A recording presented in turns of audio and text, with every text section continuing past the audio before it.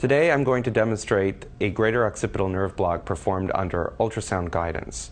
The purpose of this block is to help diagnose and treat headache syndromes that may be arising from the posterior occiput. This can occur as a result of trauma or other incident. The Inion is located, the occipital protuberance. The measurement is made 3.5 centimeters down and 1.5 centimeters over. This is the approximate location and the tracking of the greater occipital nerve and the artery with it.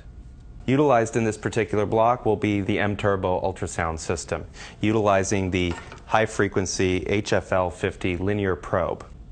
The patient is placed in the prone position, a bolster is placed under the thorax, the head is slightly flexed, and then the hair moved out of the way.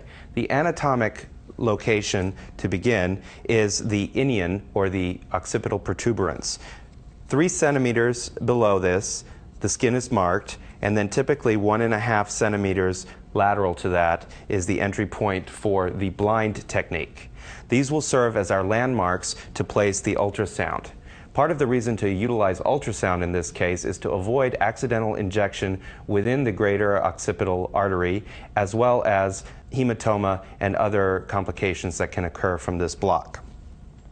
To perform the block, the following items are used: chlorhexidine prep and the local anesthetic solution, typically a buffered lidocaine for the skin, and then below this, approximately 2 to 3 cc's of 1% lidocaine and 0.25% bupivacaine, and potentially a small amount of steroid if desired.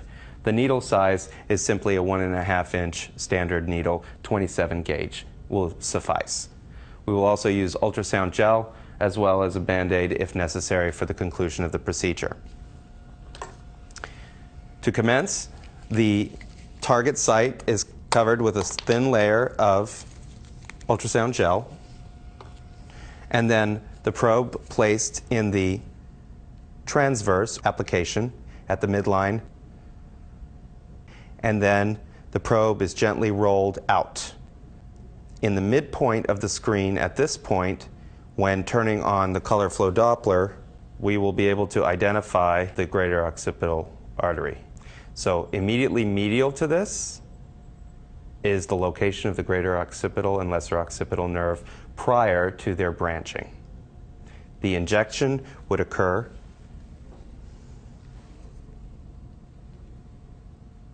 above, local anesthetic injected for the skin, followed by the 1.5-inch needle to contact os and avoid entry into the blood vessel.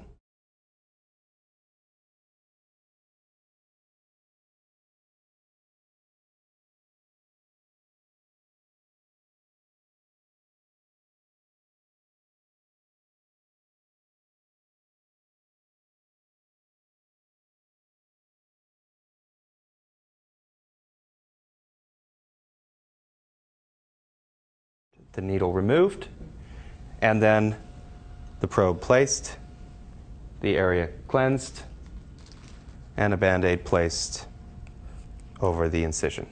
This concludes the successful placement of a greater occipital block under ultrasound guidance.